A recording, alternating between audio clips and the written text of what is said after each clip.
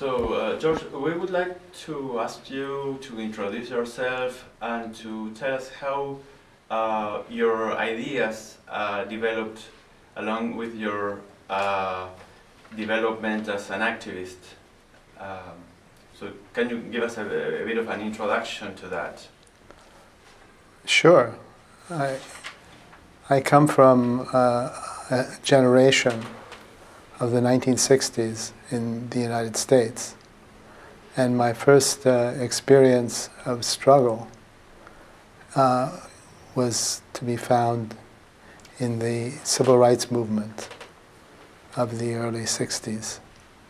I was a student in the universities at that time, and I went on many demonstrations, especially for the rights of African Americans.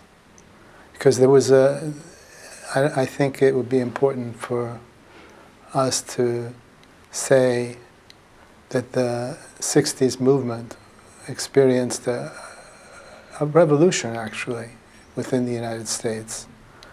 It's an unfinished revolution because the demands that were put forward have legally been approved, but in actual fact, there's still a substantial struggle to be made. And for me, it was the beginning where I got arrested a number of times around demonstration issues, and I was able to study the first experiences of organization, both in in New York City, where I was born and brought up, and in Ohio, and in fact in southern Ohio, which was more or less a segregated place.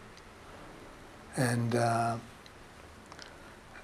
well, from that beginning, I immediately went into the anti-war, Vietnamese War story. And it was there that I began to look for some theoretical basis for my activism. And it was a time in the mid-60s when there was a revival of Marxism. And here is something I'd like to say something about, because there's a certain kind of determinism about past experiences that is not accurate. Because in the 1950s, preceding the revolutionary upsurge in the United States, it was one of the most reactionary times in American history. And everybody predicted that the students who were going through high school and college at that time would come out to be robots, right-wing robots, speaking the reactionary lines. But in fact, it turned to be the exact opposite. At least, not only I, but so many, literally millions of young folks who have been told that McCarthy is a great guy and that the capitalism is the best way to organize society. These young people who came out of the colleges and universities at that time did not end up becoming these little right-wing robots. On the contrary, we joined the revolutionary movement in the southern part of the United States, and not only the southern part, but actually throughout the country, to demand that there be fundamental change. And so as a consequence, I began to study with comrades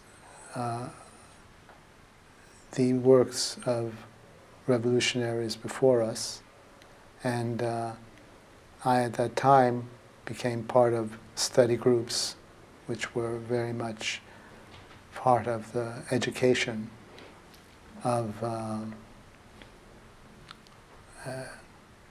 young activists and militants. And it was in that route that I began to develop my ideas. It's a long story, but maybe hopefully I gave you some sense of what happens in the 1960s that eventually led to the kind of politics that I ended up with and still adhere to.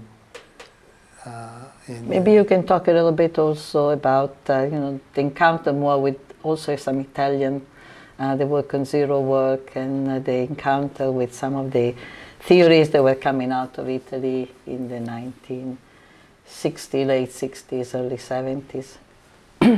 Yes, I can talk about it because it was a very important part of my... because what happened was that the kind of theory that I began to develop with others in the late 60s, early 70s was a very orthodox, if you want to call it that, Marxism of the time. And I began to, in the early 70s, I began to question some of the principal ideas that were coming out of the communist movements and the socialist movements of the time. And I began to look for other sources of theoretical depth. And to do that, I came upon the work of Silvia and a number of other comrades from Italy that had found their way to New York City and who were part of the radical scene of the 1970s. And their way of interpreting Marx struck me as making a lot of sense. Because what happened was that in the 1960s in Italy, there was an attempt to create an understanding of Marxism that begins to look at the working class not as a fixed and given entity, but actually was a dependent variable of development. That was the word, not as a dependent variable of development. And in the process, in studying this non-dependent and autonomous conception of the working class, we began to also enter into the development of some important ideas in the Wages for Housework campaign. So, if you want to put it this way, if we're going to kind of shake things out, the political thinking that affected me at this time was a combination of the workerist interpretation of Marx in the 1960s that came from Italy, and the work of Silvia and others around the Wages for Housework campaign that brought together to the first theoretical break of that time for me which was the development of the ideas around zero work, which attempted to bring wages for housework and the workerist streams that were developing at this time. And so this leads to my the point of my own development that is much more continuous. So we would like to ask you about your concept of work/energy. You insist in keeping these two words or these two concepts together. Can you explain us that? What are you aiming at by keeping these two ideas together? Well, the ideas of the work energy, work/energy, was developed by comrades and myself in the early 1980s to first deal with the notion of an energy crisis. I and others in my group that had formed in the journal of the Midnight Notes would be responding to the attempt to understand the crisis of the late 70s as a result of an energy crisis.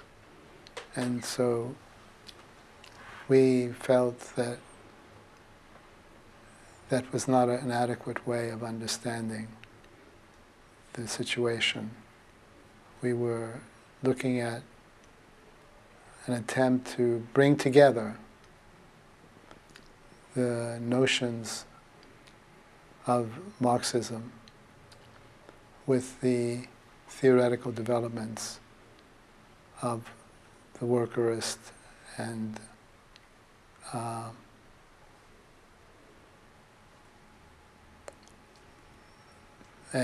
the Wages for Housework campaign.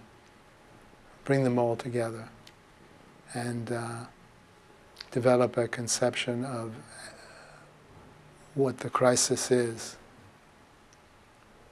was involving not energy, because energy as a physical quality was endless,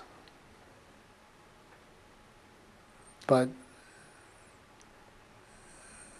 the crisis of the 1980s that capitalism was facing involved a work crisis, the ability to use energy to extract surplus value from the working class of the time.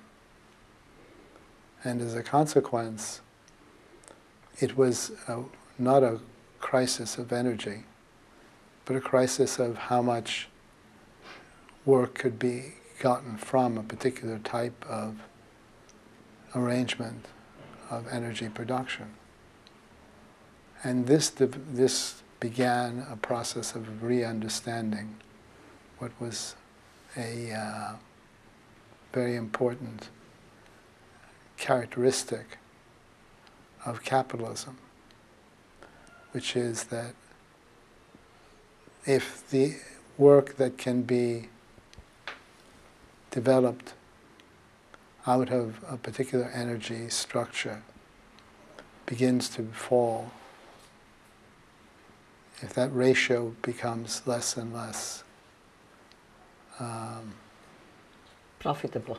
Yeah, profitable, then there would be a crisis of a serious nature, which would require a change in the energy foundations of a work regime which capitalism needs to use to replace an older relationship between energy and work.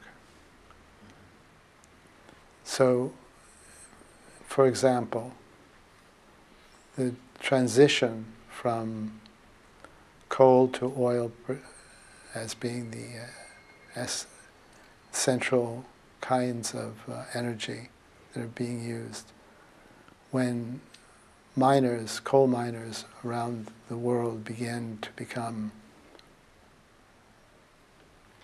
rejection of capitalism, which was increasingly beginning to appear, then the shift from coal to oil was pushed ahead to create a new relationship between energy and work. And we began to look at the various kinds of transitions that have occurred and the other kinds of transitions that didn't occur. So, for example, the energy crisis of going from coal to oil was a successful one, and far from over, by the way. But the transition that was supposed to take place... From a capitalist viewpoint. Yeah, indeed. But I would say that the assumption that there would be another transition from oil to nuclear power has not been successfully concluded. And it was very important for us to point out that if you want to understand the crises that are taking place in the 20th centuries, you have to see them as transitions to different kinds of relationships between energy and work.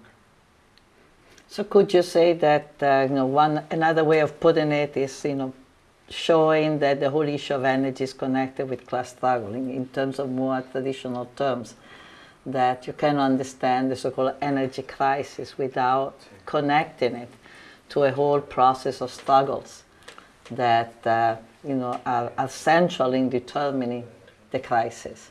Yes, as usual, Silvia, you put your finger on an excellent way of describing. Well, I've read your work. Okay, so there's a lot of there's a lot of work that has come out of this energetic connection. So it would be the beginning of understanding. I think it's a very rich concept, and it's only now that it's beginning to be understood, I think. And you're beginning to see the notion of work energy as being used more often. So I hope this helps. Yeah. In relation to that, we would like to ask you about the notion of refusal of work and how it relates to valorization, creation of value. In particular, part of your work is on machines and how relative surplus value is a result of a previous struggle against absolute surplus value.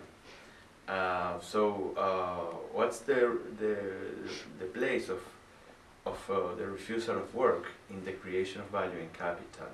If you can elaborate on that and how it relates to machines and the different generations of machines.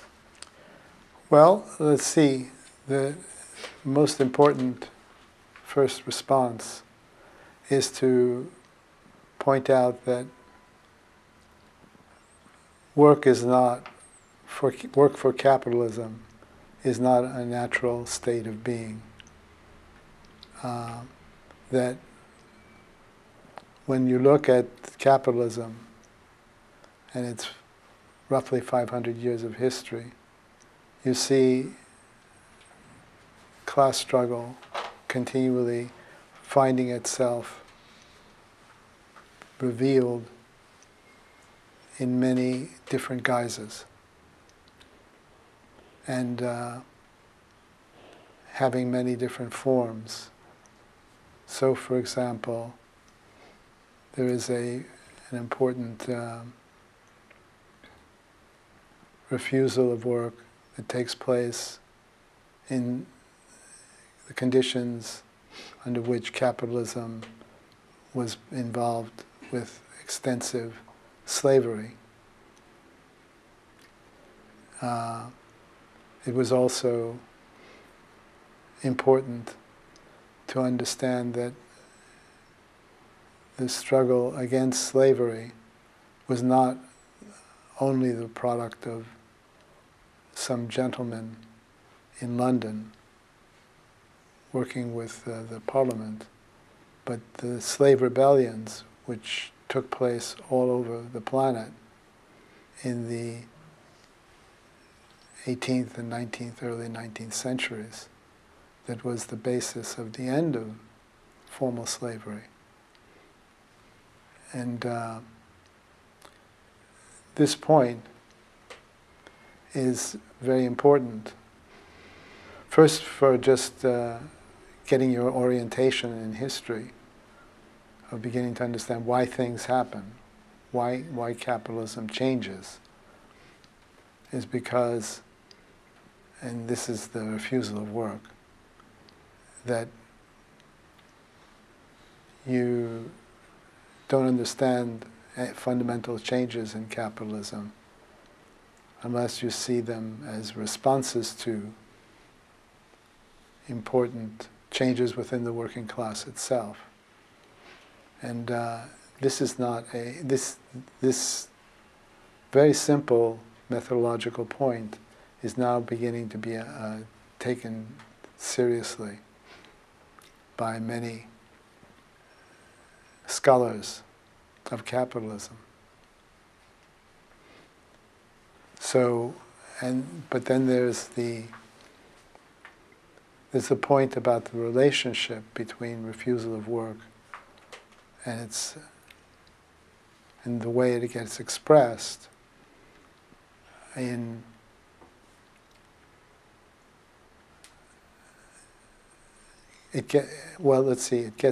I'm trying to find that if you want to understand what the value of work comes from, it has its deep roots in the ability of workers to say no. That's an essential part of the value-producing valorization process. Can you explain that? In what way saying no produces value? In what sense? Like, can you go elaborate that a little bit more? It's only when capitalism faces the fact that work is not an automatic process, that it begins to value. It's only when workers begin to be able to say no to work that the work itself becomes valuable. Mm-hmm. You see what I mean? Mm-hmm. And I think it's an important point methodologically. And it gives a sense of what it is to create value. What is essential about the creation of value is not that it's you create beautiful things or useful things, but that you are able to see that the production process is being run by beings who can say no to the production process. If that was not there, then work would become totally machine production. And the difference between machines and human beings would be lost. So the refusal of work, getting back to, becomes an essential part of the valorization process. Of the degree to which labor, the process of exploitation, it's organized. Yes. And I think it's an important, for me it changed my understanding. There's here's a couple of steps here. One is that one of the famous insights that we get from reading Marx is that we begin to see human labor behind the commodity form. And the value of the commodities coming from human labor. And that changes everything. We begin to understand why there's a particular screw that takes place that's being used to keep this piece of machinery stable. And I'm just using this as a just throwaway. Everything was decided by somebody to say that the screw goes clockwise instead of counterclockwise. Right? And that insight is more than enough for many to say, wow, this world is that surrounds us with all the little different aspects of life.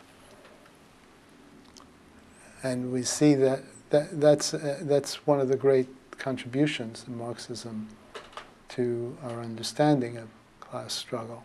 But then there's another part that it's not that Marx was not understanding of it, but did not make it central to his analysis, which was and is the part that not only is the decision to make that particular screw go clockwise, but also the ability of the workers and the designers of this particular piece of machinery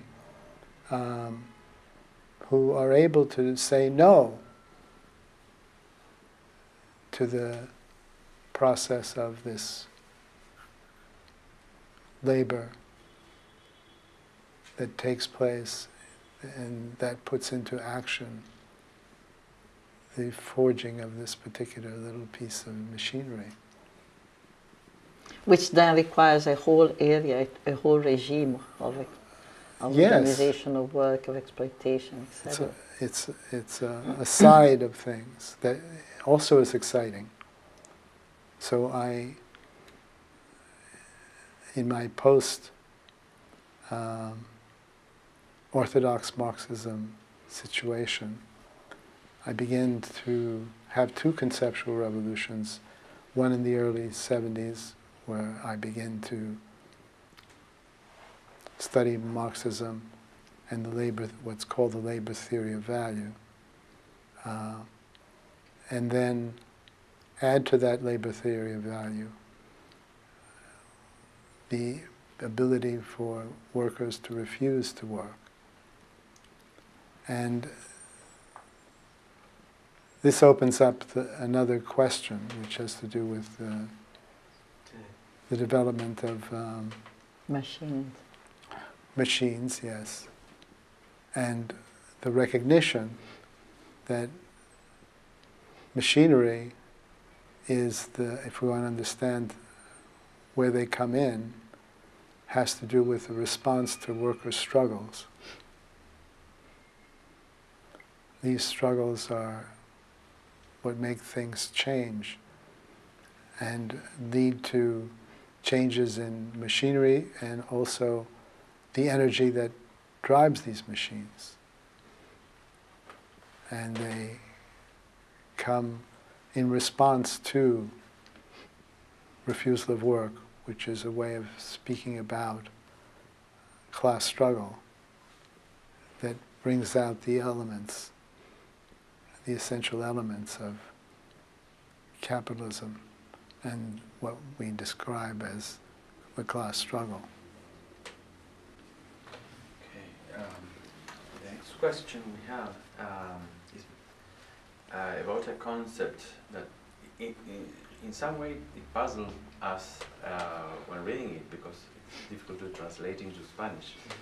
The idea of the manifold of work that you talk about in at least in two of your books. So we would like to know what do you mean by the manifold of work? What's the relationship between the different kinds of work and this sort of form of funneling work towards capitalist accumulation? Yes, the manifold of work is a term that I'm not sure who exactly used it first, but there's a point behind it, which is to say that work that is essential for understanding capitalism and the class struggle is not something that takes place alone in a factory. There's not one form of work. And this conception of work that we developed in the early 1980s, we called manifold of work, is the fact that much work takes place in areas where the word work was never used to. And so, for example, much of the work that is involved in the reproduction of workers, and this is a point that Silvia's made. No, not Silvia, the women's movement. The women's Silvia through the women's movement, yeah. Yes, Silvia through the women's movement. And others, Silvia and others through the women's movement. Yeah. Pace. See. Yes. And also cognitive work, for example, the work of cognition, etc., which has usually traditionally been more recognized. Yeah, but it has, work, yes, student work, exactly. Yeah. In fact, George was very involved in a whole struggle about wages for students. Yes. Saying, and in Italy too, there was a whole movement, pre-salario, right, saying studying is work. Because we don't study because we like it, but you're forcing us to take a degree in order to become more productive workers. So we are working already in preparing ourselves for future work. So we should be entitled to remuneration and to be supported economically. And it's been a big defeat in the United States when in fact they have forced students to pay. It's like paying, you know, to prepare yourself to be exploited or to prepare yourself to be more productive. So yeah, the work has many, but I think it's important this concept that the manifold refers to forms of work that were never recognized as work. Yes, and it's the most important example is the reproductive work that takes place in preparing workers both generationally and daily to return to work. And it's very much a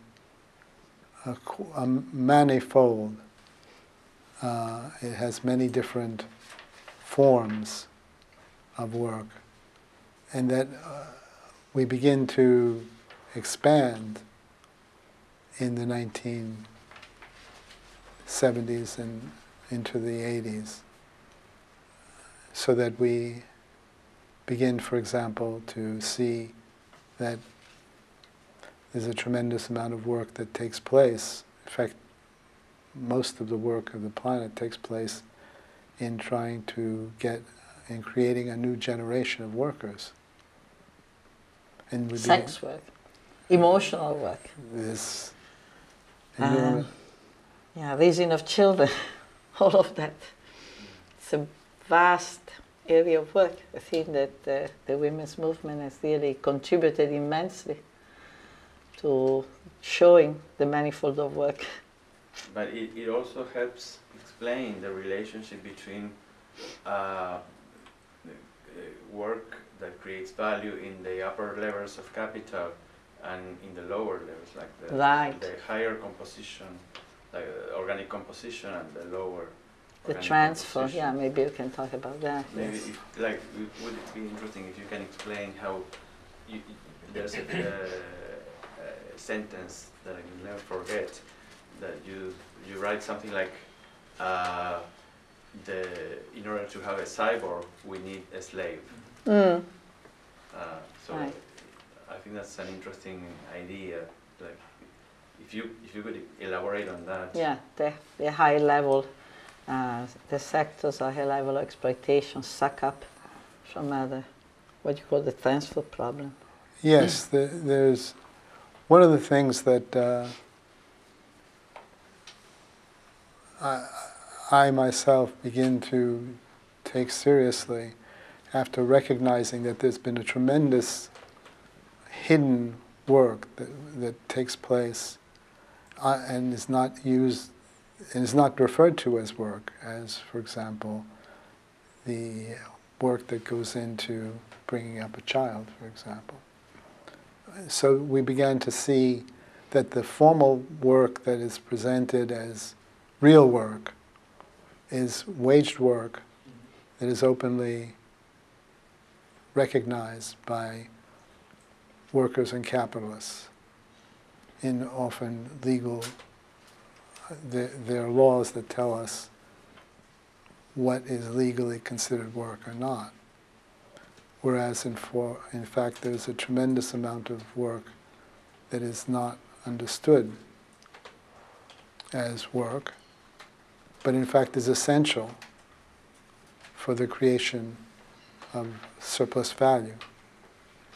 Okay, now here, hold on to your hats, and here we go to the very important, I think, use that the concept of organic composition can be used to understand the nature of capitalism and why capitalism is such a subtle system where so much is hidden from us, so much is a matter of transformation.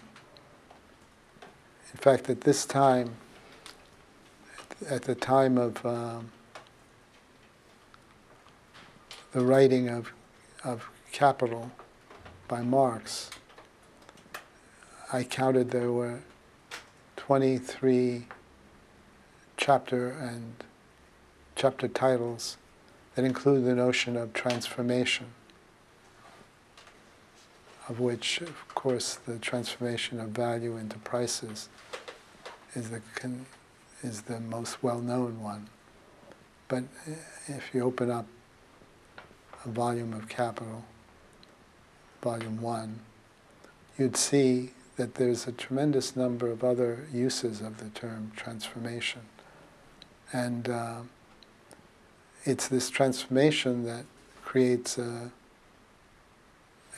level of hiddenness in the system, so that if you try to follow where this particular work takes place and how its value is created and where it ends up in the system, you see it's not an easy process.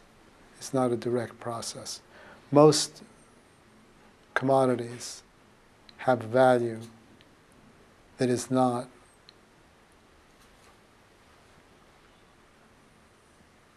equivalent to the amount of labor that goes into the production of that commodity.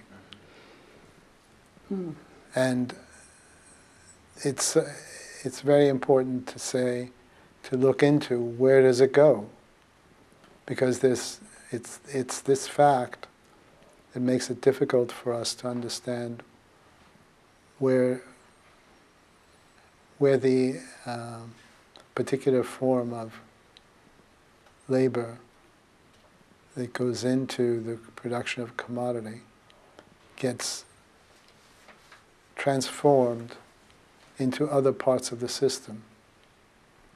And a simple way of understanding that is by using the classic Marxist conception of organic composition, of constant capital, which is a technical way of saying that if you want to understand machines, if you want to understand the capitalist system as a whole, you have to see that the commodities that are being produced with a lot of machinery and very little human labor, as you can see in, for example, in the platforms that are used for the extraction of oil from the oceans. When we see that 20 or 30 men and a few women would work in a platform that is used for extracting oil in the sub-ocean localities, have a very high organic composition, whereas the work of, for example, the workers in the coal mines of Britain in the time of Marx would have a very low organic composition. Can I maybe use this example to nail down the concept? Because it seems to me that, you know, in your work, you have used over and over the way oil companies, the whole oil industry, extractive, it's accumulating surplus, right? It's in fact been one of the richest enterprises, capitalist enterprises in the planet. It's accumulating. Is a good example of this transfer, right? Because it employs very few workers. And so in many ways it's a kind of an enigma how they're accumulating so much surplus if they actually employ, relatively speaking, very few workers. Whereas I think much of your work has shown that yes, because of this transfer, that labor is in capitalism is often transferred from sectors with a very low level of technological development into the sectors who have a higher level of technological development, which basically have the capacity to extract and to force this transfer. So that, for example, the oil companies accumulate an immense amount of value, not because of the labor on the platform, on the oil rig, but accumulate the labor and the surplus value from all the people who are paying for electricity bills, who every time, for instance, there is an increase, they have to work more to pay for the new gas bill, electricity bill, etc., etc. So they have millions of little spots, you know, a little restaurant, a little kitchen, with a very low level of, and yet, nevertheless, you know, I mean, you have talked many times that we are all the oil workers proletariat. That the oil workers proletariat is not only the people who are working on the rigs, because we are all paying all our labor insofar as we are paying gas bills, electricity bill, all of this. We are all contributing to the accumulation of the oil companies. And this again shows that, you know, the point you were making now, that in capitalism, it's very deceptive where the surplus value is coming from. It doesn't necessarily come right? From the labor that produces a particular commodity immediately, right? But behind the labor that produces this commodity, there is a whole other, yeah, which also, in my view, I mean, I've thought about, I've applied that concept also to the question of housework, for instance, that you know, the accumulation of surplus value by in any particular place of work. It's not dependent only on the labor that is done by those particular workers, but it's dependent also by the reproductive work that is done in the kitchen, in the bedroom, in the communities, etc., in the schools. And so that we tend to have a very mechanical view of the way, you know, capitalism accumulates wealth and value. That in fact it's much more complicated, and it's not so localized. And that's why, in a way, the struggle, it's a struggle that really it's more and more difficult to win, you know, by when it is localized. Yeah. But anyway, I didn't. As usual. Yeah. No, but when you talk about high organic composition, I think it's also, there is something in Marx that the sectors with higher level of organic composition have this capacity to suck, to draw labor from other sectors. You know, that's why, you know, then in order to have a nuclear worker, you need to have a slave. In order to have an industrial worker, you need to have. And that's also very, very interesting, because then the whole question of hierarchies and ideologies that are justifying a hierarchical, right? You can see like racism and sexism as also ways of hiding, right? This transfer. Hiding those transfers, yes, as ways not only of keeping people divided, creating antagonism, etc., but also as part of a machinery of hiding, of occultation. Okay. Oh, yes. Yeah. Right. We're speaking in, yes. I think that yeah. This is well put, and I think that it's important for us to understand this point for all sorts of struggles, and to look at the kind of alliances that are possible. Mm-hmm. Right. Instead of beginning to look at, this is my work and I'll struggle around this particular piece of the pie, without recognizing that there's actually a much larger struggle that the capitalists are fighting. Mm-hmm. And so it's very important that we understand and be able to integrate pieces of Marxism with other parts, other ways, and new concepts that are important, and that we can begin to integrate into the 21st century, because it took a little time it took about 40 years, I think, for these ideas to begin to enter into the mainstream. And now, I mean, even our gathering here this morning is an example of the increasing interest in these ideas, and hopefully, at least I have the hope. Yeah. No, but I mean, there's a new understanding that coloniality, racism, sexism are not, you know, then it's not like, what is the relation with the class struggle, which has been the traditional conception, right? As if they were outside of it, as if they had nothing to do with exploitation of labor and were something else, right? And now that in fact coloniality, for example, as an essential structural dimension of capitalism, or racism being and unpaid labor, slave labor, forced labor being all essential structural element of capitalism. That I think is becoming much more part of the general discourse. Mm-hmm. Yeah. So our next question is in relation to the category of neoliberalism.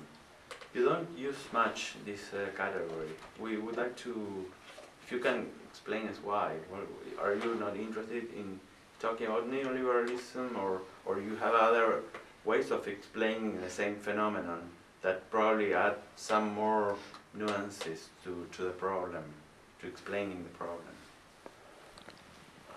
Well, it's not that I'm not interested in this notion, but I wanted to, I've dealt with the notion of neoliberalism under a different title, which is capitalism. In other words, as far as I understand what neoliberalism is the attempt to totalize the concepts of the liberal tradition of the 18th century and 19th centuries. It was the attempt to presumably say that commodities ought to be freely exchanged, but there were limits as to what could be freely exchanged. And what neoliberalism, as far as I understand it, is an attempt to totalize. Is to say that all forms of transactions are really commodity transactions, so that the state operates as a purveyor of particular kinds of commodities. And that, in a way, what neoliberalism is about is to say that all forms of social interactions are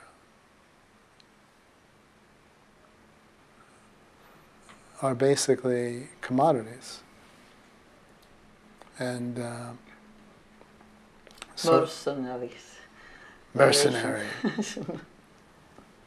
Yeah, it's commodities, but so there's this a similarity between the concept of neoliberalism with the notions that we developed, but with a very different meaning and a very different consequence. Capitalism is neoliberalism, and that's why, in a way, it's not been our... is a totalizing capitalism. Yeah. And also the concept of the new enclosure, it's also part of that. It's been part of the categories that has been used to describe this new form, this new phase of capitalism.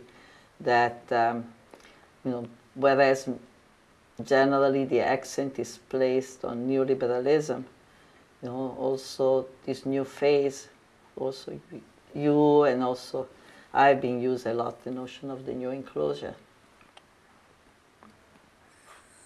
Yes. Yes, that's a very important part of the way in which we've developed concepts in the 1990s.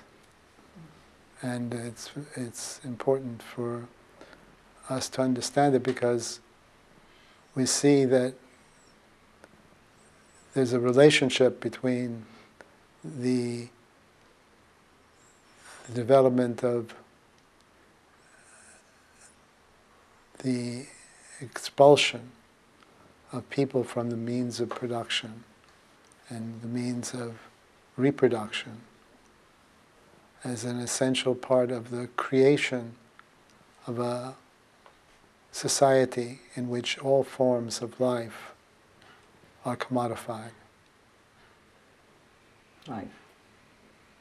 Yeah, we could talk about enclosure of also And not only lands, but enclosure of social relation, urban spaces, So- bodies, etc. So this has been a way in which we've been, another way of describing the class struggle.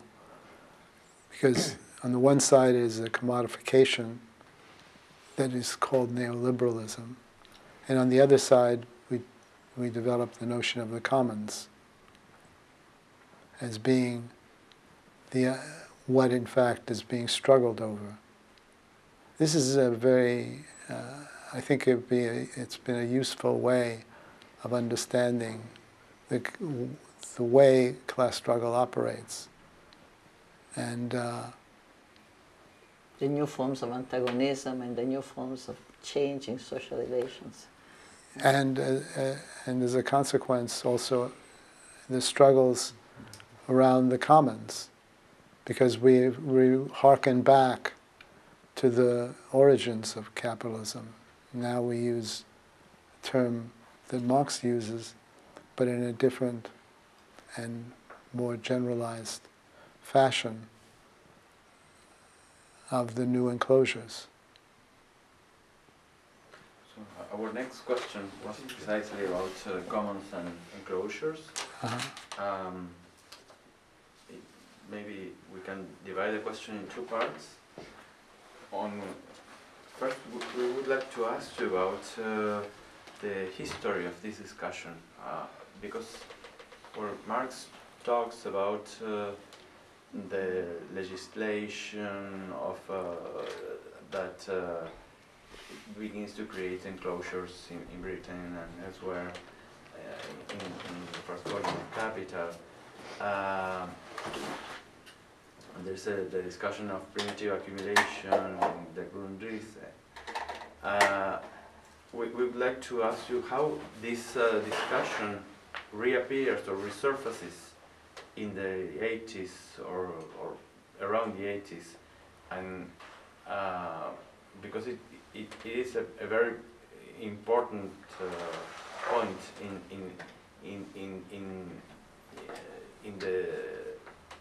your work, and also in the work of Silvia and Peter Linebaugh, other people that are related to you. So we would like to ask you how it reappears after so many years. And also the second part of the question would be, how can we relate today, this is more of a what is to be done question, how can we relate today the struggle for higher wages or working class struggles to the struggles for both keeping the commons and commoning, like creating new commons? More so, that you in somewhere you say that one way, that a way of relating these two struggles could be finding alliances between working class struggles and the community and solidarity economics, like the economics based on cooperatives or different sorts of commons. More so, taking into account that this is a dispute with the way capital leads consumerism towards the big brands and to other kinds of like away from this commons-based economics.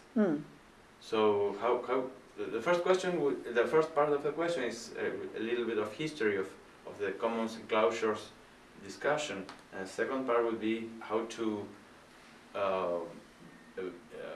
how can we use this struggle for the commons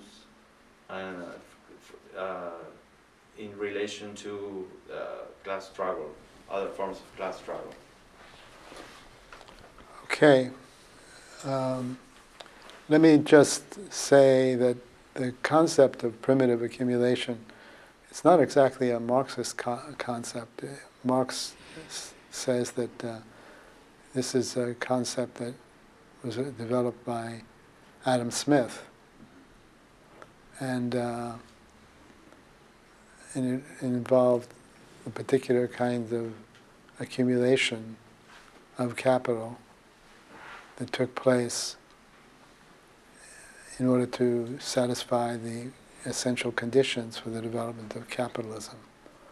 And Marx develops the notion of primitive accumulation to point out that this process of satisfying the initial conditions for the creation of a capitalist society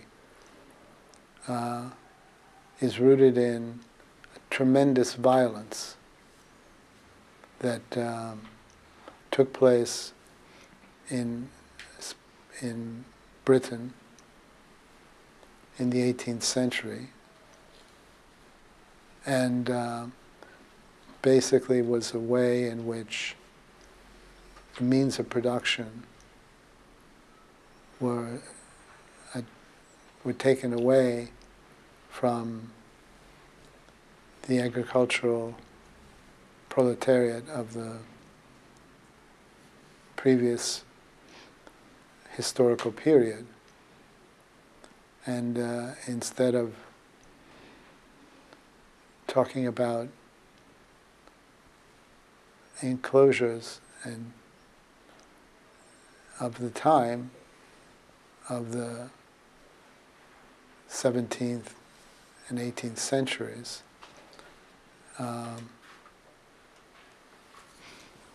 it was discussed as a form of satisfying the conditions for capitalism to take off.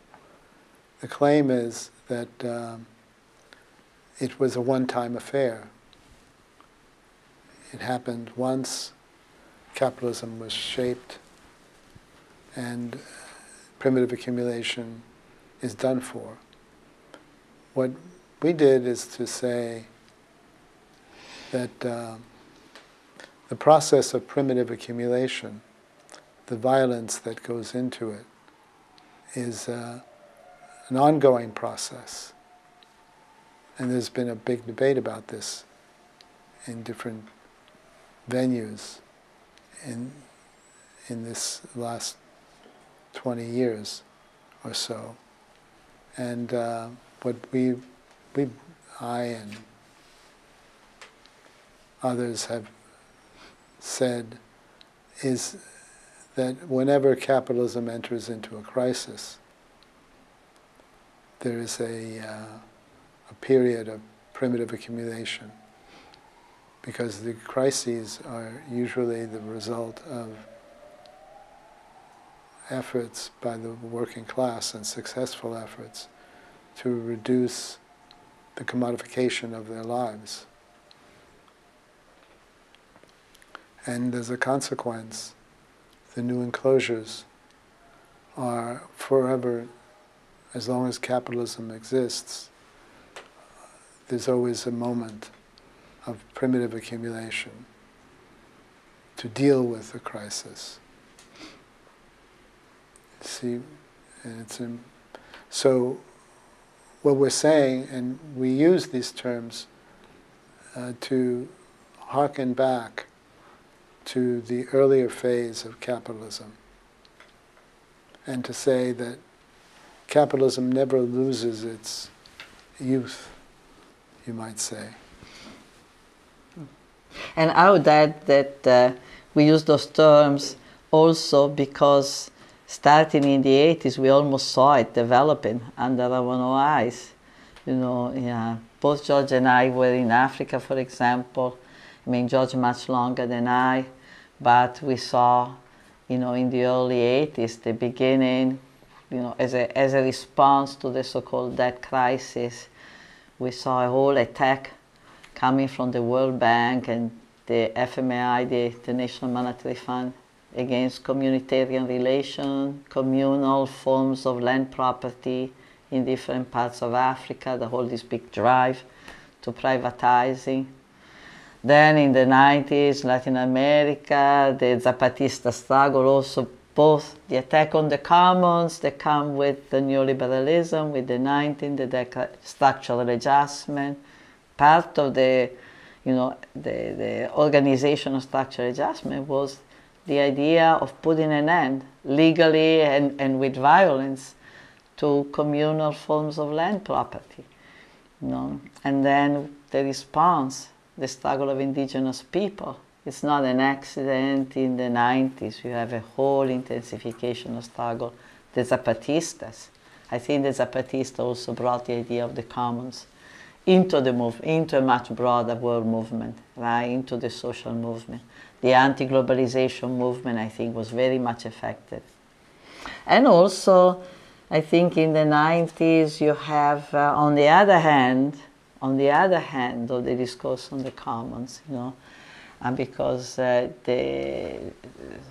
all new theories coming from Italian autonomies, the Negri, Hart, about the digital commons, you know, about the internet, and to be a new forms, you know, of cooperative, you know, work, reconstituting new forms of communitarianism on another level.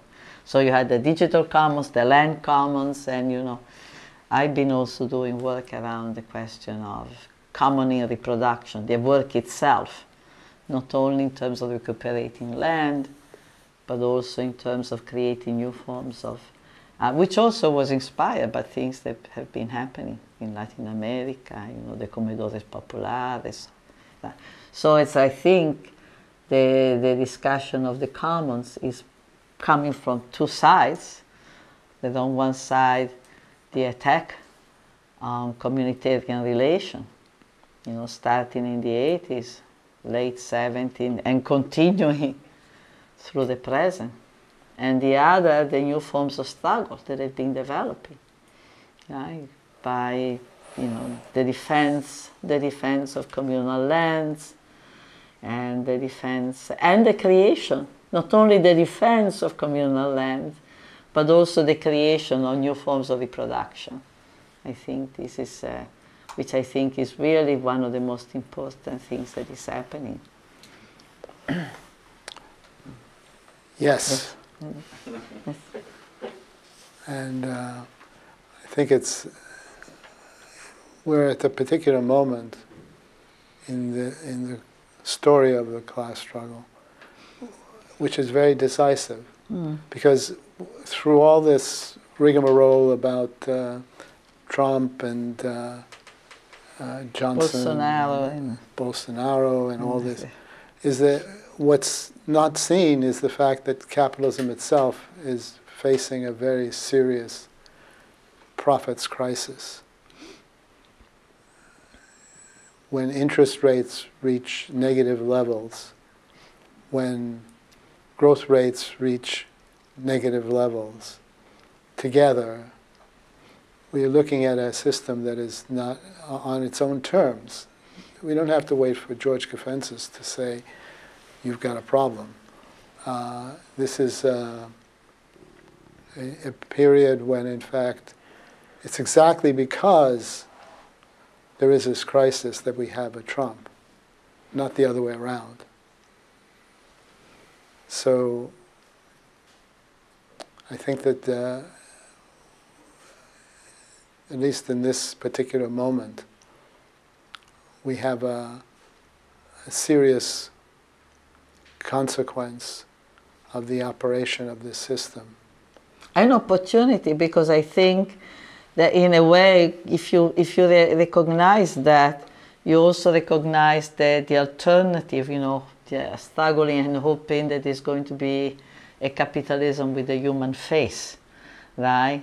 The idea of a kind of a capitalism that can implement reforms, that can humanize exploitation, right? It's very much an illusion. And that the question of, you know, beginning to organize it in ways that presumes that we have to move, that we have to change the system. They begin to organize along those lines, then it becomes, you know, life and death matter. A matter of, you know, because, the option of a reformist capitalism at this point, I think it's out of the question. That's at least where we both in different ways come from. one last question. We've been talking about primitive accumulation, class struggle, refusal of work, crisis of capitalism in these years, commoning, manifold of work, and you've been saying about Bolsonaro and Trump as an expression of actual crisis of capitalism. So what is your reflection or your thoughts on another form or of expression, of political expression nowadays in the States, on the Green New Deal, on the proposal of these socialist young Americans, about the transformation or fair transition, just transition that is emerging also from the union sector. Maybe some opinion more on these days, on the present days. Okay. The two parts of the question, one having to deal with... Can you see... Look at me, please. Okay, look at... All right. You can answer him. Thank you. Okay, yeah. The part of the question that deals with the new enclosures is something that I think is very... the choice of terms is not an innocent process, of course. And the reason why the notion of a new enclosures is used is to bring about the recognition that there's a solidarity between the struggles of today and the struggles against capitalism before it had formed itself, and that there was a notion that there were many struggles against capitalism before there was even capitalism. I think this is an important point that should be understood, because it also lays the foundations for something else. See, the idea that we can find an alternative to capitalism is,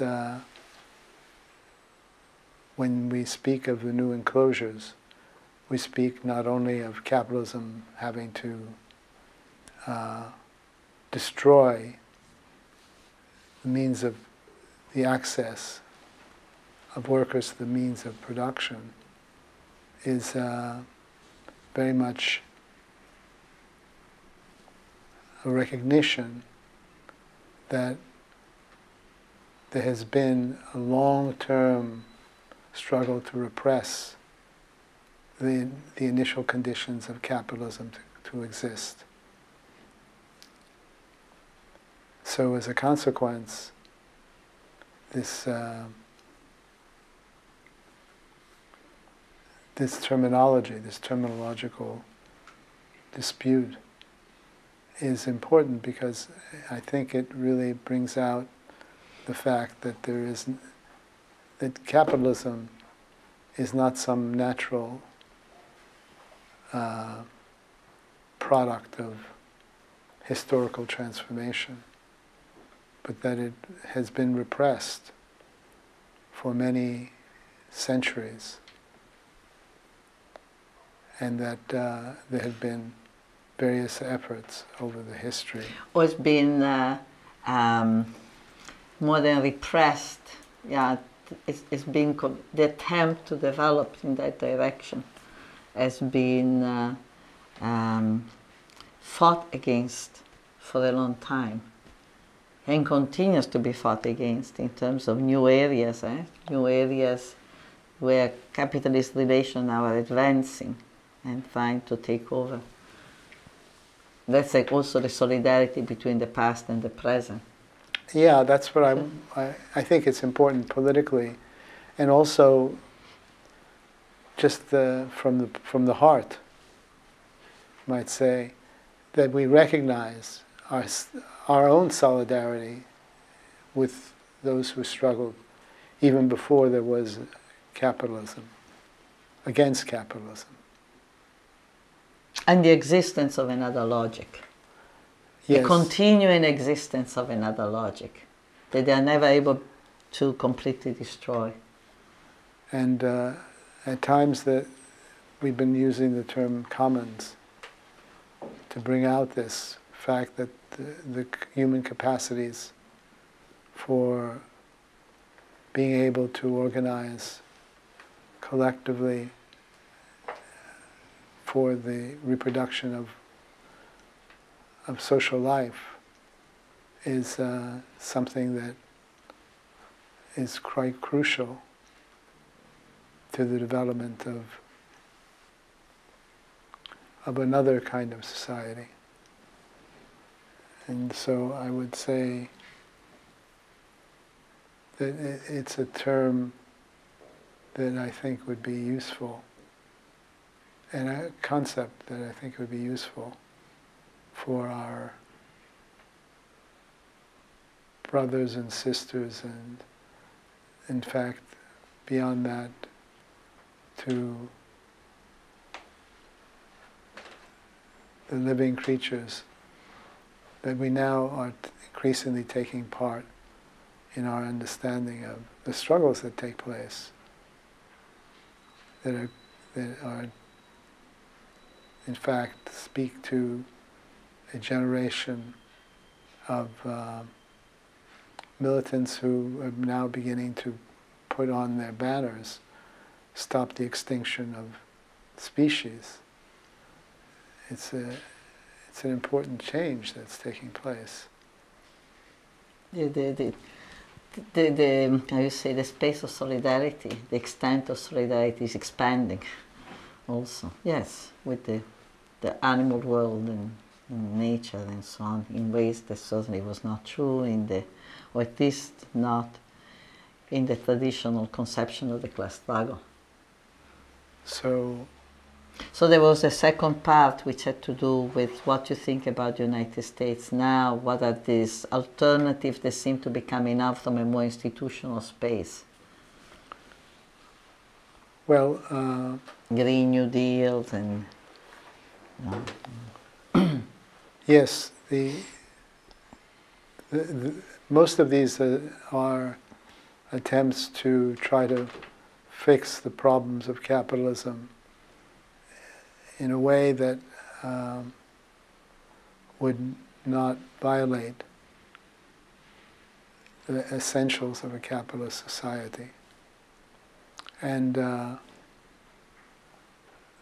I know that there are very fine militants who are taking up, let's say, the terminology of a New Deal. But we must remember that the old New Deal was never a victory of the proletariat. I think we have to recognize that. It was not, in fact, it was built to escape the confrontation with revolution and revolutionary transformation. So as a consequence, I would say the Green New Deal, like, I'm not sure what color one would put with the FDR form, would put together, if we put them together, we see a particular outcome that is not, if that's what we can do at this point in history, I would say that it was not able, we still are not able, if that's what we have to presumably say is the effort, that we collectively are together forming for the future of human life on the planet, and not only human life, but beyond that. I would like to just point out that a deal in U.S. language is an effort to make an agreement that is somewhat suspicious. I have a deal for you means someone is going to give you something that is somewhat questionable. What is being exchanged? What is that is being exchanged, right, in the deal? Yeah. So if anyone offers you a deal in New York, you better be careful. See what I mean? And I think it would be, as with most of these kinds of transitional claims and demands and formulations,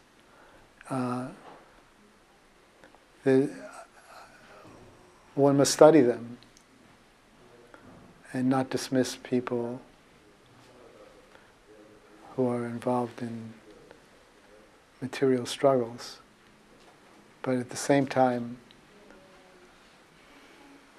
I think that the terminology of new enclosures and the commons is useful for us to continue our recognition. Yeah, for instance, what is the Green New Deal? I mean, for example, what are the green? We have seen, we know that across the Latin American continent there is a tremendous struggle against the, new forms of green energy. The aeolic plants and so on. Presumably all is clean, but actually they require a tremendous amount of electricity and displacement. Like we know in Mexico, for instance, huge amount of struggle against the creation of these territories full of aeolic plants, because they are displacing people, they are destroying animals, they are destroying croplands, and so what is, and same thing with the green gasoline. I know in Brazil, for instance, a lot with the green gas. In Africa, thousands of hectares of land being expropriated in order to create the green plant elephant grass for the green gasoline.